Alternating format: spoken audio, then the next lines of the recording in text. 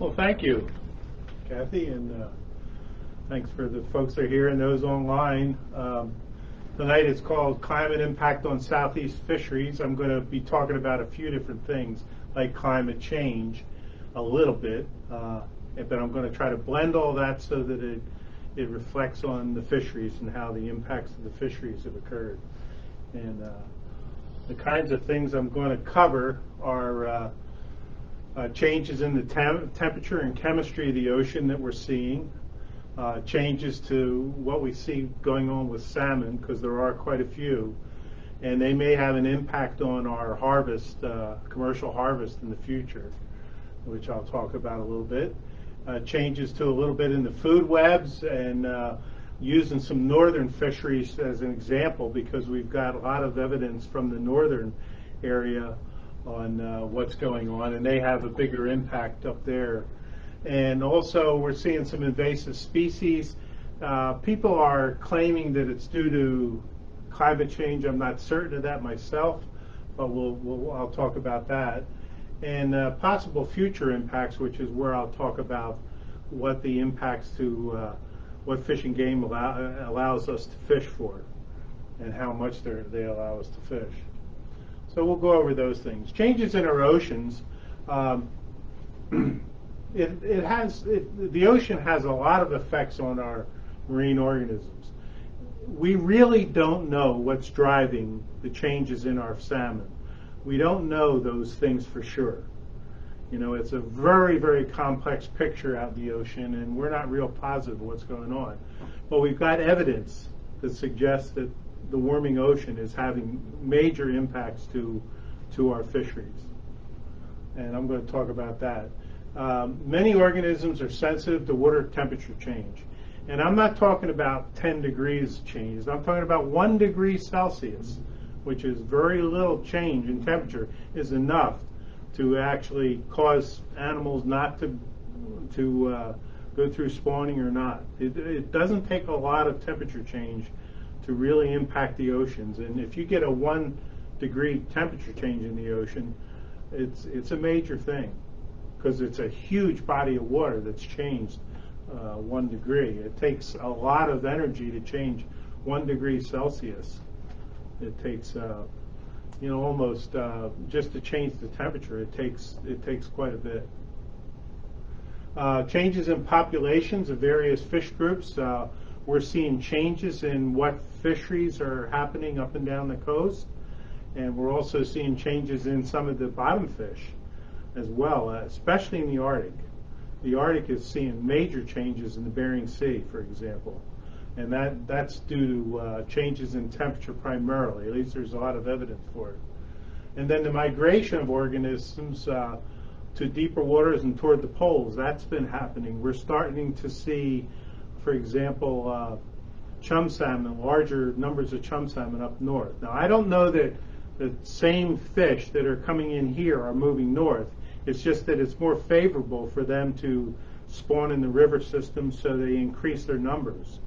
I think the fidelity, which is how much they want to go back to their home stream, is so great that I don't think a lot more fish are straying up north. I think there's always been a number of fish that stray up north anyway. We've seen that even with the hatchery releases. We have coat of wire tags in them, and we see those fish in the Bering Sea that came out of Whitman Lake, for example, or Neats Bay. I used to see them in the tag data when I was recovering tags. So we know they move around a long way. Certain stocks do. Other stocks don't. Some of the stocks stay pretty close to home and stay just really in the local waters, not very far offshore. So that kind of thing happens. But what we are seeing is some of the bottom fish stocks are changing dramatically, and I'll show you some data from up north that will describe some of the changes we've seen. So what's causing the climate change itself? There's a lot of people out there running around claiming that it's all due to solar activity, variable energy from the sun over time. It's always been going on, and the sunspots are cooler, so there's episodic dark areas on the sun, bright sunspots, and all that kind of thing. Yeah, that's been going on, but there's enough evidence now to suggest that it's more than that. We're driving things very rapidly now. The changes are happening very rapidly now. So yeah, what's happening is there's a lack of correlation between solar activity and average Earth temperatures. Okay, and total solar irradiance increases with more sunspots, and it goes through a cycle every 11 or 12 years, something in that range, and it goes quite a bit. And what we see here is this graph here shows you what's happening with the temperature change on Earth. It is going up quite a bit instead of just fluctuating around something. But in these last years, from the Industrial Revolution up to now, we're seeing some major changes in our temperature up and down the coast, and it's not due to the sun. Okay, the sun's not changing that much, so we're fairly convinced of that. So we're seeing increases in ocean temperatures. Sea surface temperatures have risen mostly in the last since 1970, and we're also seeing some deep water changes in temperature. Some of that isn't due just strictly to temperature from the sun getting heat into the ocean. There's some things called upwelling and downwelling occurring, and that has to do with wind direction, because downwelling occurs in the northern hemisphere when you get a south wind coming up to the north and you're against the coast. Water is driven down below the surface. There's a 90-degree change in where that water goes, and it gets driven down. And what happens is the surface water gets driven offshore. It has to be replaced because the water wants to be level. So what happens? The surface water that's there goes down. Okay, it goes down and towards the bottom of the ocean. That warms up the overall ocean. So we're seeing those things go on, and of course that's going to affect our fisheries.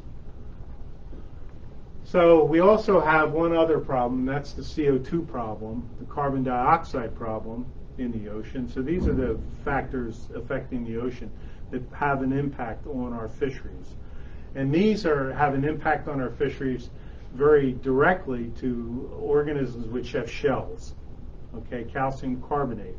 Because when CO2, carbon dioxide, right here, gets put into the water column, it changes the pH of the water, but what it really does is it influences any carbonate that's in the water. The ocean has a buffering process in it. They call it buffering, which means it tries to keep it at about 8.3 pH all the time. And what happens is that is changing the pH quite a bit. And pH is the how acidic or how basic something is. 7 is neutral. Okay, that's where everything is pretty neutral. Anything that's below 7 is an acid. Anything above 7 is a base, what they call a base. And what we're seeing going on is, you can see it right here, the CO2 changes. It goes through cycles. But if you look at the recent, in the past, this is thousands of years before present. So if you look right in here, this is current time, right in here. And this is the temperature change. This is what's going on with CO2 concentration. This is parts per million right here. There's 400 and 200. And what we're seeing is the current pH or of the carbon dioxide concentration of parts per million is upwards over 400 now, and it's never been that high, and which means there's a lot of CO2 going into the ocean. In fact, it's getting most of our anthropogenic CO2, which is the anthropogenic, the CO2 that's derived from man-made processes, be it burning fuel or whatever, or cows or whatever. It doesn't matter where the CO2 comes from. It comes from a lot of different places. And the ocean has taken up 1/3 to 1/2 of all the anthropogenic CO2 emissions. Um, since the ocean mixes slowly, it is concentrated in the upper 10% of the water. So you can see the description here of CO2 up in the water column. It's usually at the surface. But with downwelling, we put CO2 down below the surface. The fact is, there's a lot of CO2 anyway down deep for a very simple reason. There's no light down there.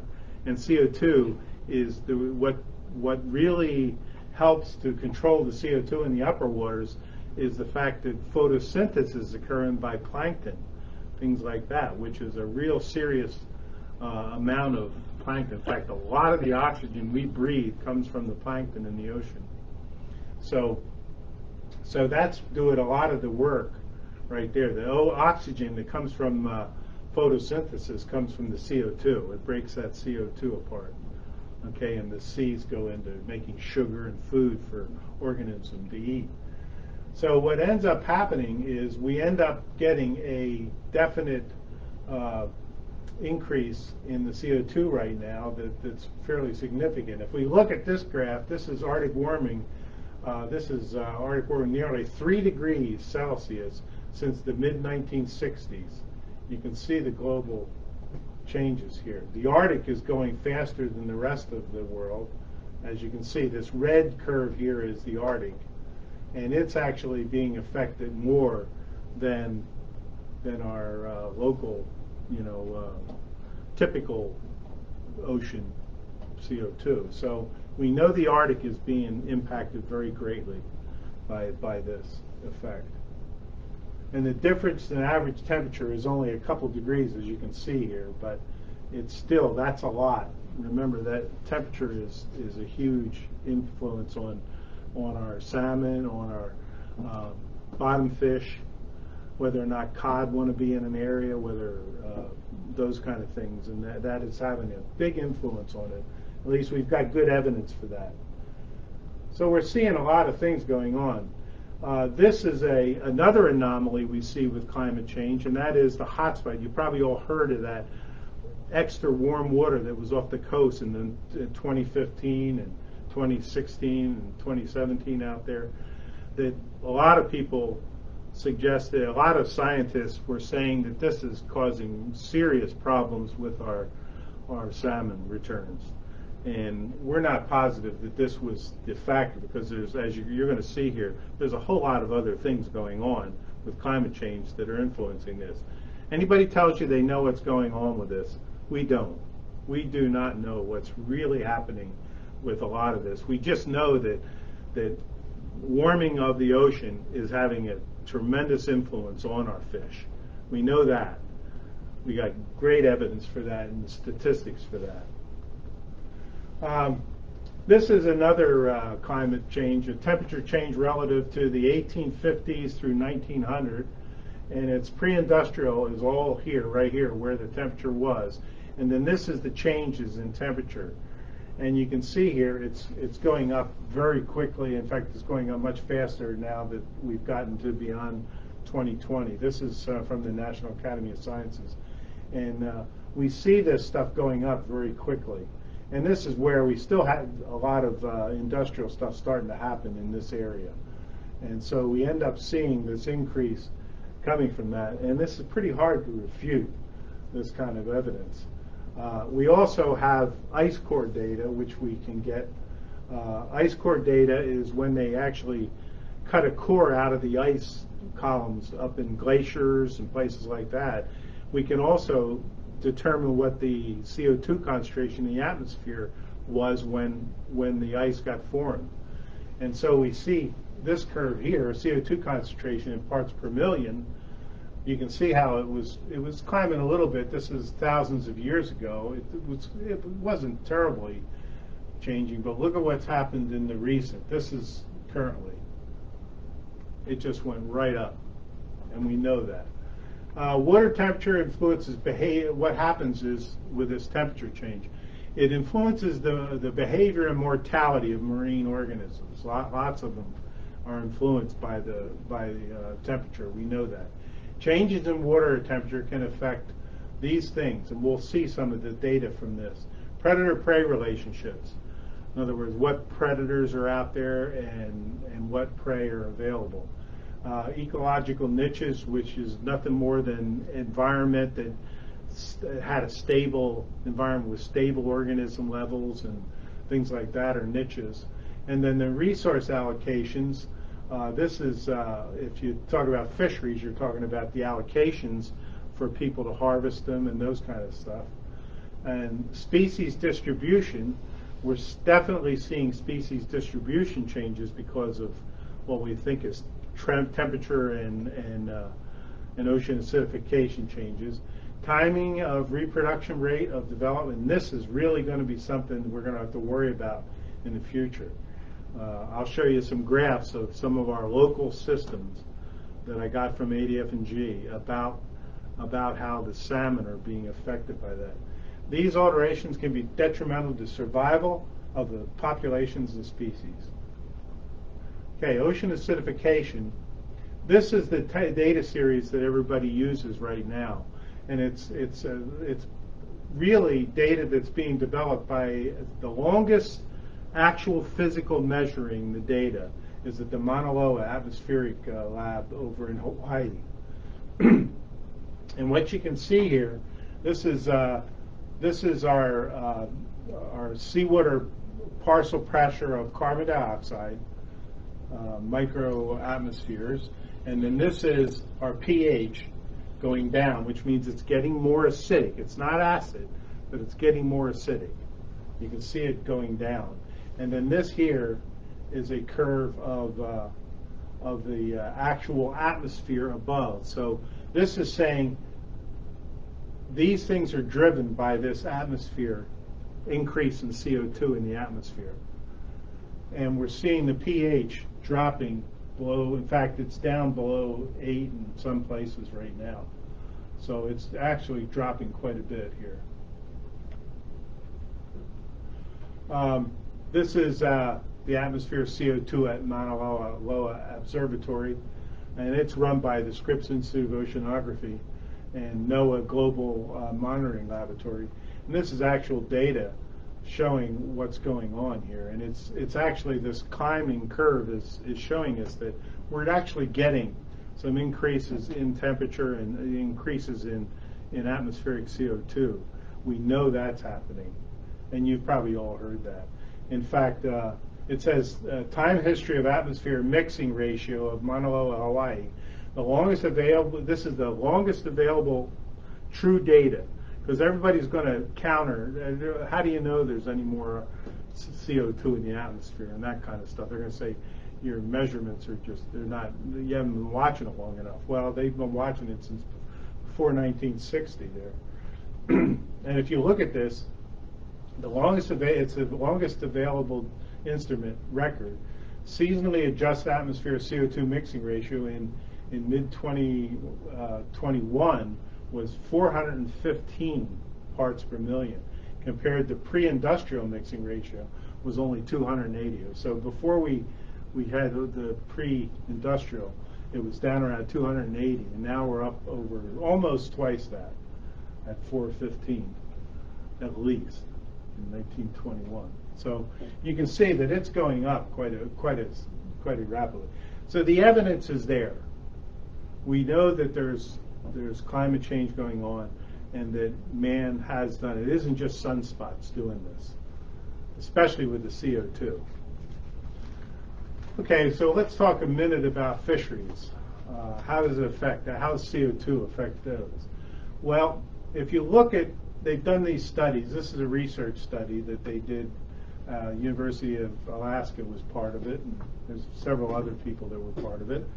And they went out in the ocean and they collected samples. They collected central Alaskan pink salmon, in other words, those that are out of the central area here, pink salmon.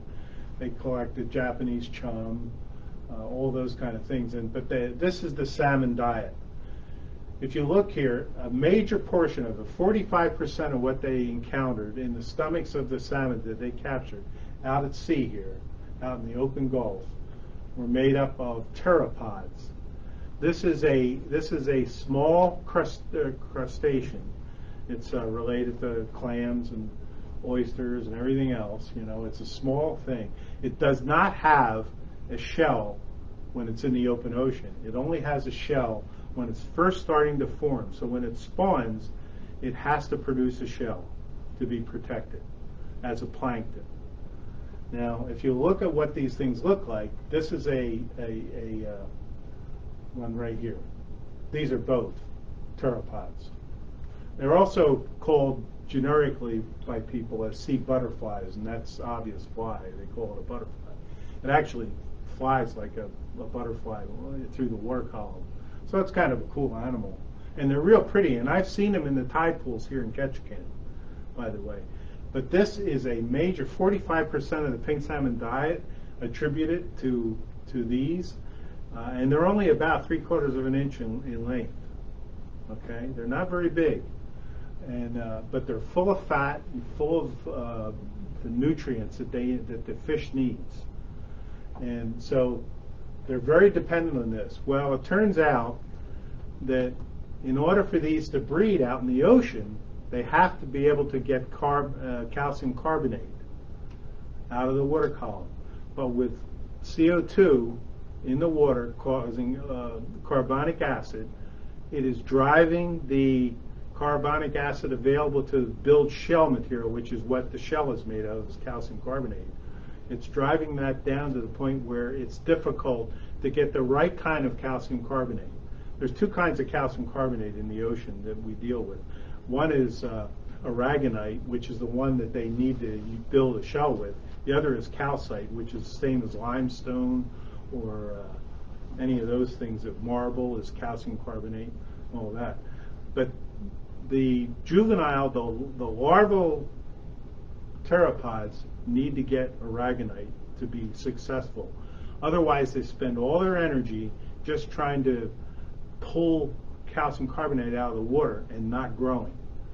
And so they have to have this aragonite. Well, aragonite happens to be the easiest one to get out of the water. It's also the easiest one for CO2 and carbonic acid to influence.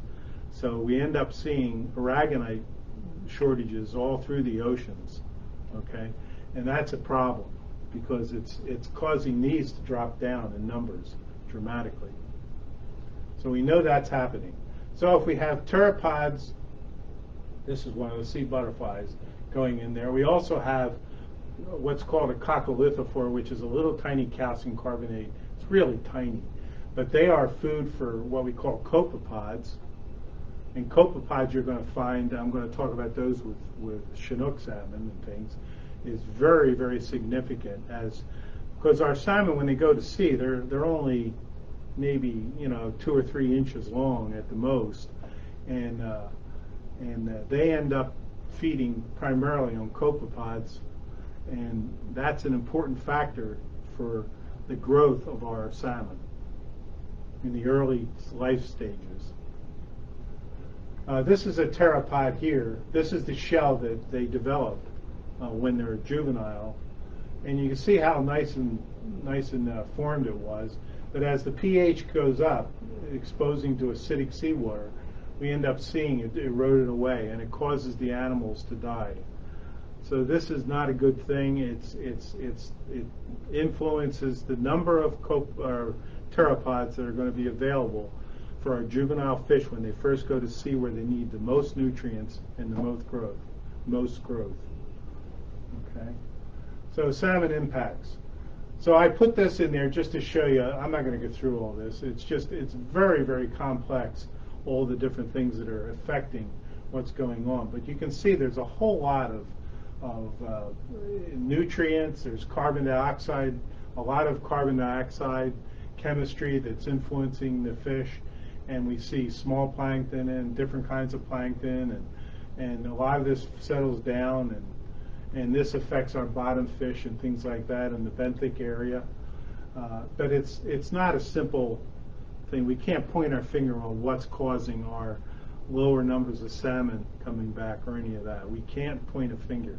I mean, there's people that are going to tell you they know what it is, but we don't. Okay, it's a very complex system. So the things that we know that are influenced by temperature and also temperature even in the streams. Is a thing called fecundity. That's how many eggs a female has when they go back into spawn in the river system. Fecundity is how many eggs it goes into the female. Predation defense, depth of deposition in the river systems, for example. Placement of redds. Redds are nothing more than the nests that they dig. They go in and they shake their tail and they dig some sediment up, and then they put eggs in there, and then a male will come along and fertilize the eggs, and then they bury the eggs in there, and supposedly they develop into little fry and juveniles. Ocean prey quality, that's important because if they're not getting the pteropods or the plankton that they need, it's going to affect our fish. We also know that shifts in age at maturity. This is something that is really significant, and we're seeing this. I'm going to show you some graphs here in a second that describe that very thing, and that's really significant. We're starting to see more females in what's called the two-ocean component. That's basically a 4-year-old fish, okay? What we call a 4-year-old fish. These are the ones that come back that are usually all males. They're not anymore. There's more females in there. They used to be almost 80-90% males, two-ocean fish. Now it's upwards, it's getting up there. It's getting up above 30 and 40%. So we're starting to see that happening, which means that we're seeing a transfer of fish that, because of their growth patterns at sea, we think it's caused by something at sea, that those animals are actually ending up getting influenced as to when they're going to come back as a female or a male. Okay, the females are going to come back earlier, is what's going on, and so we see more two-ocean fish in the process.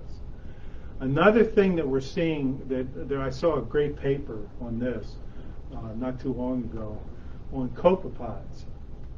These are copepods, and of course our juvenile smaller salmon, like some of the sockeye, some of the chum salmon to some degree, and especially pink salmon, when they're juveniles, really small, before they're starting to eat pteropods, they feed on copepods. And Chinook do too, some of the smaller Chinook that are going out. What we're finding is there's a couple of species. It turns out there's cold water species of copepods, which are indicated on this graph in blue, and the red are summer or warm water copepods. These have far less nutrition. In fact, it says northern copepod, fewer copepod species. These organisms are high in fat content and appear to be essential for many fishes to grow and survive during the winter.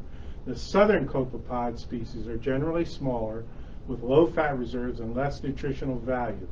Poor feeding conditions for small fish that are prey for juvenile salmon during the recent change in temperature. So this is just saying that these copepods are changing in our northern area, especially just below in the northern Gulf of Alaska, just below the Baranof, and certainly the ones in the Bering Sea and places like that. But our fish go into these ones in the Gulf, and they're being influenced by the fact that our copepod species are actually changing to some degree. And we're seeing more southern types of copepods in the open ocean. And they've done studies on this and collected samples in some oceanographic surveys recently. And they're definitely seeing this to be the case. We're not seeing as many of the real nutritious, larger copepods that are full of fat that the juvenile fish need to eat. So what are we seeing actually in our lengths of our fish? If we look at this is just some graphs that people have put together. U.S. Fish and Wildlife Service has put these together, and they used a lot of points, over 7 million data points, where they've checked the fish that were collected in fisheries and escapements and catch, those kind of things. And what they did is they checked the size of the fish. And we've got Chinook salmon here averaging, upwards of 770. This is a 28-inch fish, pretty close right in here. And then we can see that they're driving the numbers down in millimeters. These are in millimeters, by the way. And we can see chum salmon fluctuating, but they're also on the decline. So are coho, and so are sockeye. All the species are going down in length. In other words, the average length at a certain age is going down. We know that's happening. Then we can look at Chinook salmon, and this is some data that I got from Ed Jones. I called him up at ADF&G, and I knew he had worked this out.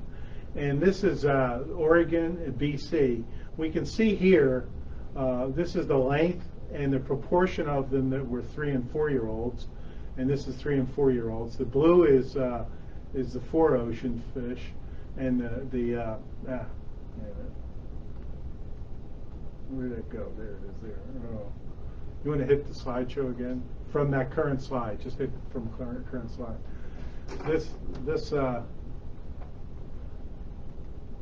This data here. This data here is data that is showing that both the length and the age, the number of age 4-year-olds is dropping. Now this is serious, and I thought, well, yeah, but what is this? And these are fish that are caught in our fishery.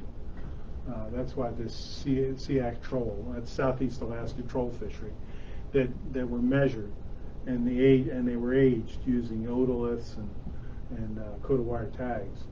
And we can see here that as you go up through this is through 2021 here, we can see that the curve was going up on this the red 3 ocean is going up. In other words, a higher proportion of them are becoming 3-year-olds. 4-year-olds are going down. We see that here, but we also see that these all look like they're both going down over there. We don't see that up here, but this is in Salmon River in Oregon. This is in Robertson Creek in BC, which a lot of our catch has been Robertson Creek fish. If we look at the Nushkiak and the Yukon River, we also see the same kind of trends. Not as much size. It seems to be pretty stable. But the age proportion is definitely changing. We're seeing, again, more 3-year-olds climbing. That's climbing, and less 4-year-olds. And we really want to see the 4 ocean fish. 4 ocean, not 4 age. 4 ocean, which means it's in Alaska. Those fish would be. Well, I'm not sure if these are 2 ocean fish before they go to sea or not. The ones up here in the Yukon probably aren't. They're probably the same as the Oregon, and so these are 4 ocean, which would be the ones that are primarily female. Okay, so we're seeing those numbers go down. So let's look here at, as we move south, Copper River looks pretty much the same, but the Kenai River actually showed a trend similar to Oregon there, where the age proportion is dropping, and the 3 ocean fish are coming up. These are still going to be a lot of females. Well, let's look at Southeast Alaska, and so we're worried about that more here in Southeast. But these are all the same trends we're seeing up and down the whole coast. Age, size at age, pretty much stable, and Chilcat's pretty much stable, but these curves are not. The age proportions are also climbing. 3 ocean fish are climbing, and eventually we get to the Unic River and the Chickaman River, or in the Stikine River. The Unic is a good example for here because it's right in back of Ketchikan here on the Beam Canal. What we end up seeing is, again, sizes declining at a specific age to some degree, and we also see a very different proportion of 3 ocean and 4 ocean fish. Now, You might not think that this is a big deal, but it actually is a big deal, because if you think about the size of the fish, the three ocean fish have less eggs. The fecundity is down in those. So when Fish and Game decided on escapement goals for these systems, they were looking at size of fish and the percentages when they were up much higher. There were much higher percentages of fish. Proportion of the fish that had a lot of eggs was higher. Now the egg numbers are getting lower, and there's less. In fact, I think this year they said they hardly saw any of the females in the fishery. So we end up having escapement goals that are no longer really. They're going to have to recalculate the escapement goals, and what that means is they're going to say we've got to slash our fisheries more because we need to get more fish back into the river. There's also another thing going on, and that is the nutrient levels. I just read a paper yesterday that suggests that the number of fish that spawn in the river system have a lot to do with the health of the juvenile fish that come out of the spawning out of that stream. In other words, the carcasses provide nutrients during the winter that are needed by and they assimilate this through their skin or whatever, as well as food items. They assimilate some of these nutrients. So that ends up being a significant piece of what's going on as well. So there's a lot of points that we're not really well aware of yet, what's causing this stuff. But it actually, the nutrient levels, if we get less fish back into the streams, we end up reducing those nutrient levels. So over-escapement might have been a positive thing in the past, and which we've always said is it hasn't been, because we've looked at the returns related to over-escapement, and that certainly drops. You don't want to get over-escapement, but it also means that you might have to have a lot of fish in the stream in order to provide the nutrient levels that you need. So other fisheries up in the north. This is I got this from Gay.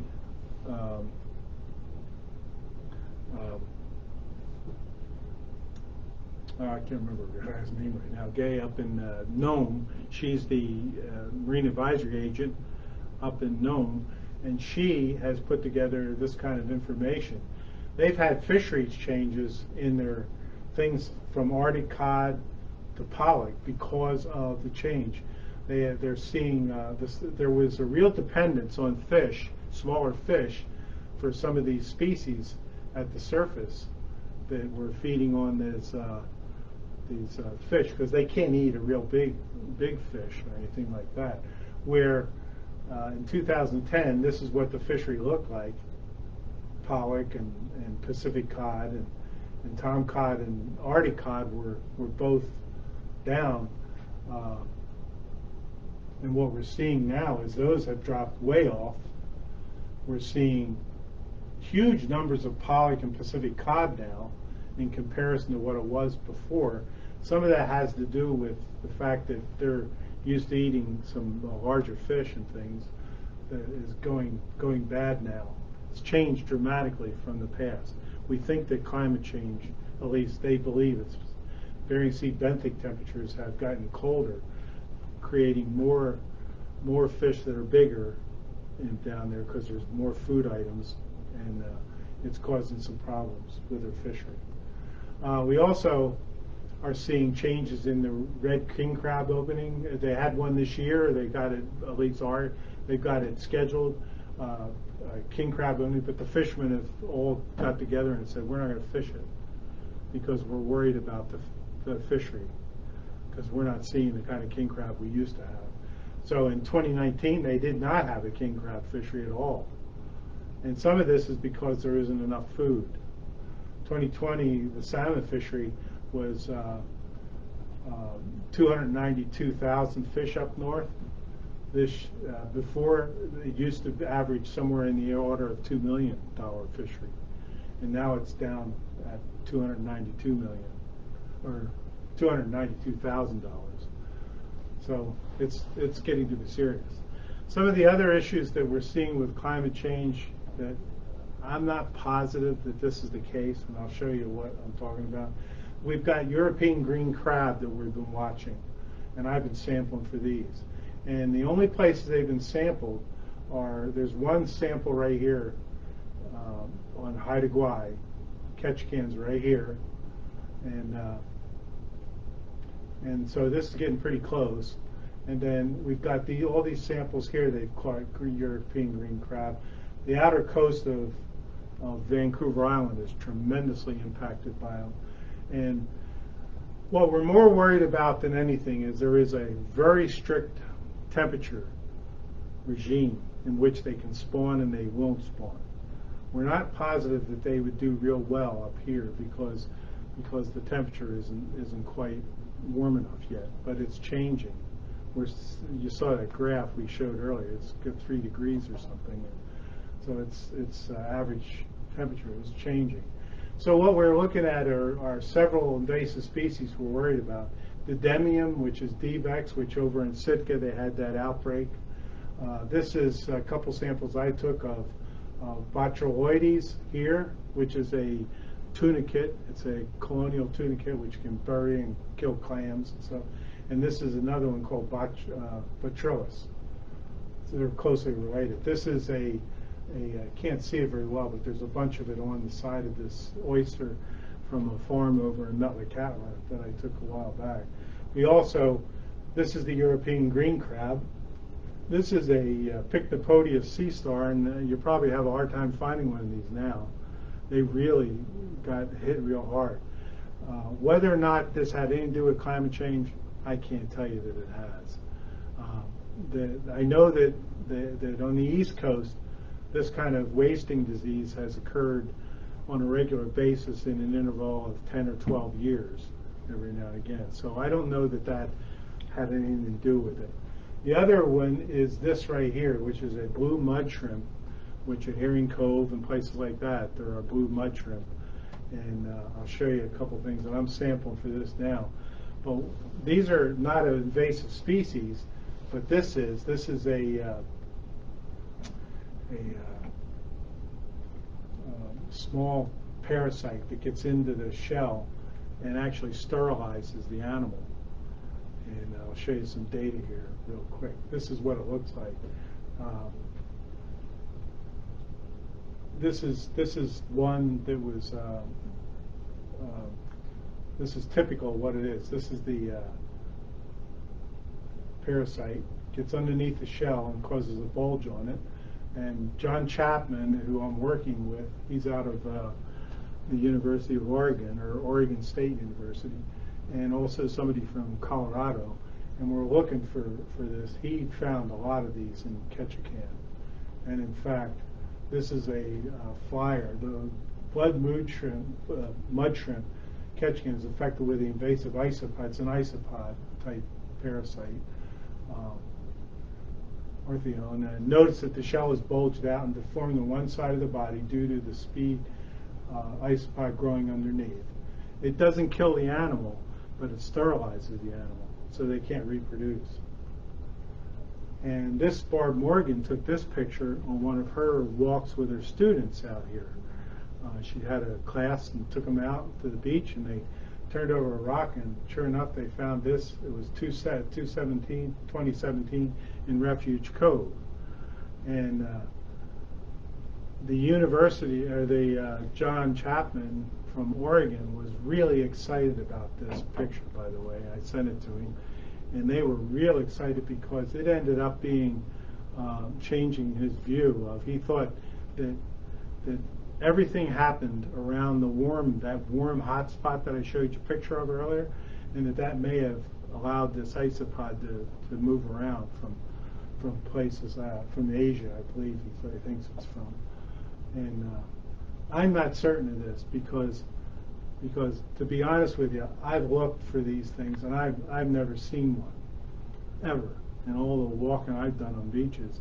So I'm not certain that it has anything to do with the temperature because we haven't been looking. Nobody's been looking at these things. These things bury, and they're hard to find. They weren't hard to find for those guys. this is what they saw in Ketchikan here. That, in fact, in Oregon, they said if 60% of the animals are infested, there's a collapse in the population. And his surveys here in Ketchikan were 78% were there, and 67% were in Ketchikan for the that's the uninfected, had this parasite associated with, which means we had real problems. So I'll leave it at that point for questions. Are there any questions?